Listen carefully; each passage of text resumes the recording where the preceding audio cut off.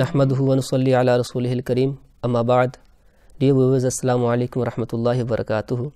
Welcome to our weekly program Anwaar-ul-ilm. Today inshallah we will mention some more signs of Qiyamah. In last program we mentioned some of the minor signs of Qiyamah, and today inshallah we will mention some of the major signs of Qiyamah. Before inshallah I'll mention some of the hadith, and then inshallah shortly I'll mention some of the major signs of Qiyamah, the major signs of Doomsday. This hadith has been mentioned in Muslim and Mishkat. An Huzaifah ibn Usayd al-Ghafari radiyallahu ta'ala qala ittala'a an-nabiy sallallahu alayhi wa sallam alayna wa nahnu natadhakaru faqala ma tadhkuruna qalu nadhkuru sa'ata qala innaha lan taquma hatta tarawha qablaha 10 ayatin ila akhir al-hadith.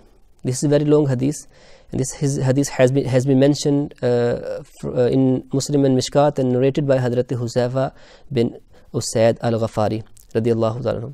So Hazrat Huzaifah bin Usayd al-Ghafari radiyallahu ta'ala reported that the Holy Prophet sallallahu ta'ala wasallam suddenly came to us whilst we were busy in a discussion. Prophet sallallahu alaihi wasallam asked, "What are you discussing about?" The companions radiyallahu ta'ala said, "We are discussing about the last hour. We are discussing about the Qiyamah, the Doomsday."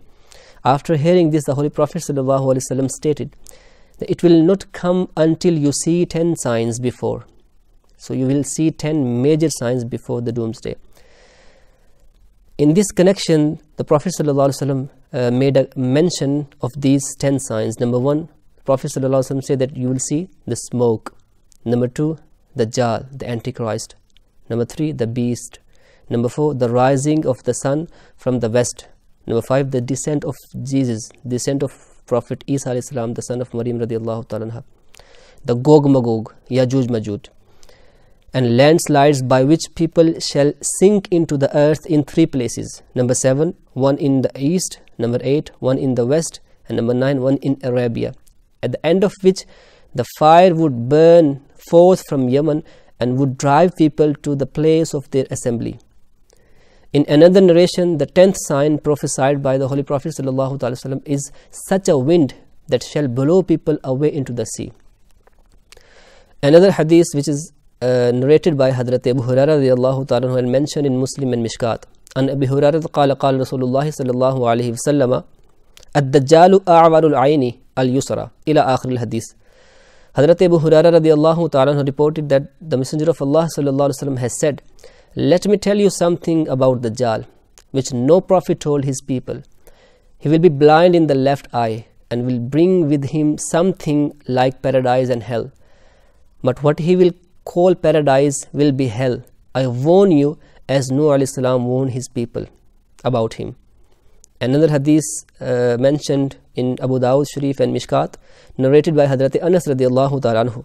An Anas anna Rasulullah sallallahu alayhi wa sallam qala la taqumu sa'atu hatta la yuqalu fil ardi Allah Allah. Hazrat Anas radiyallahu ta'ala anhu reported that the Messenger of Allah sallallahu ta'ala wasallam said, "The last hour will not come until there will remain no one to cry or no one to say Allah Allah on the earth." Like when the Qiyamah will come, there will be no one who will say Allah. There will be no Muslim, no believer on the face of the earth. So these are some of the hadiths regarding the signs of Qiyamah. Some of the signs of Qiyamah, signs of last hour, as already has mentioned in a hadith, have already appeared, and some other remaining signs are certainly to appear. Dajjal, the Antichrist, will appear and will establish his way over all of the world except for Haramain Tayyibain, Almadni and Makkah al-Mukarramah. So he won't be able to get in Madinah al-Munawwarah and Makkah al-Mukarramah. His speed will be like the speed of speed of cloud carried away by the forceful winds. He will unleash the illusions. He will unleash the destruction wherever he goes. He will have 2 conspicuous things with him: a garden on his right side and a fire on his left side. So he will proclaim the garden as a heaven and the fire as a hell. But these projections will be just opposite. So whatever he will say this is God and will actually be, this arrogant Dajjal will proclaim himself as a God and will ask people to believe in him as a supreme God. So those people who will believe him to be so, and those people who will believe him as a God, they will given access to his heaven, which actually shall be hellfire. And those people who will refuse him as a God, they will be thrown into his hellfire, which is actually will be heaven.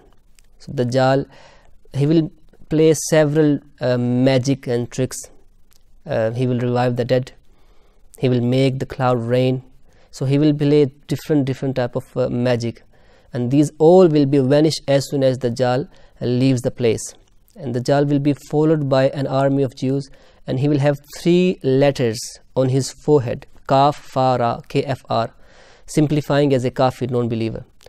Muslim alone would be able to read and see these letters, and these letters will not be visible to non-Muslims. Hazrat Imam Mahdi radiallahu ta'ala anhu will appear when Islam is near to vanishing on the face of the earth, till it gets confined within the boundaries of Makkatul Mukarramah and Madinatul Munawwarah.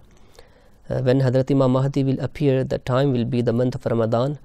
All devout of Allah Azza wa Jal, all awliya karam of Allah Azza wa Jal, they will migrate to Makkatul Mukarramah, and they will be busy in circulation in tawaf around Kaaba. In that crowd of awliya karam, in that crowd of devout, there would be Hazrat Imam Mahdi radiallahu ta'ala. Awliya karam will recognize him and will ask him, insist him to accept their allegiance and discipleship. Hazrat Imam Mahdi radiallahu ta'ala first turned down the request, then he will immediately will agree in following the commanding voice of unseen. There will be voice from unseen. The voice would be that this is Mahdi, the Caliph of Allah, the Khalifa of Allah. Listen to what he says and follow him. Then all devout of Allah Azza wa Jal will proclaim their faith in and allegiance to Hazrat Imam Mahdi radiallahu ta'ala anhu, who will lead them to Syria. So Hazrat Imam Mahdi will take all of them and lead all of them to the Syria. What will happen after that, inshallah, we will explain in our next program. وَمَا عَلَيْنَا إِلَّا الْبَلَاغُ الْمُبِينُ.